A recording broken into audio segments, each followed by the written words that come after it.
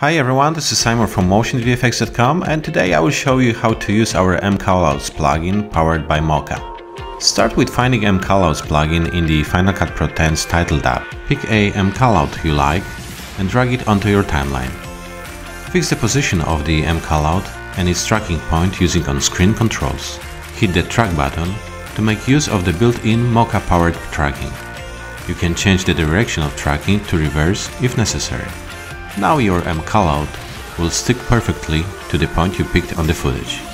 You can switch between different movement styles. Choose static for fixed mCallout bar, linked to make it follow the tracking point, or perspective to simulate 3D distance. Play with the published parameters using the inspector to customize the look of the mCallout.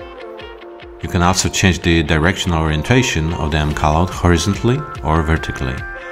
Finally, you can manually adjust the details of stylization and tracking of the mCallout. That's it. Your awesome, perfectly tracked mCallout caption is ready to render. Thank you for watching. For more awesome plugins and templates for Final Cut Pro X and Motion 5, please visit MotionVFX.com.